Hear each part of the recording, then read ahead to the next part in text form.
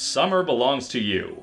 We're just about 100 episodes into the summer, and we're only just now getting to the summer solstice. And in an effort to make the longest day of summer even longer, Phineas Flynn finally goes full Phileas Fogg by chasing the sun around the world in a day. But Buford makes it personal by betting him that if he doesn't do it, he has to spend the rest of the summer doing nothing. Meanwhile, Candace is nervous about her relationship status with Jeremy, and Vanessa's upset that Doof is spending their vacation together on work.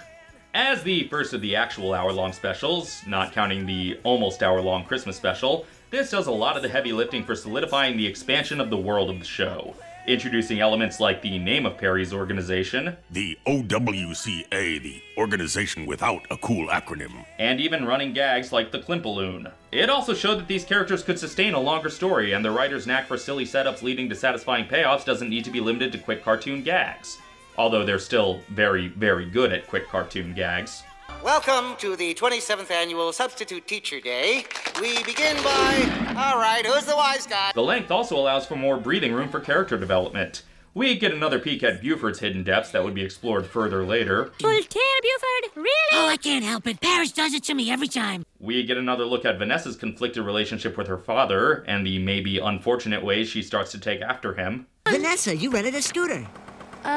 Yeah. Rented. And we follow up on her dynamic with Ferb from The Necessary Roughness. We start to get real with Candace and Jeremy's relationship, and man, Isabella's song is heartbreaking. Oh, how can he not feel the same way? In fact, all the songs in this one are great. Sure, some of them have obvious influences.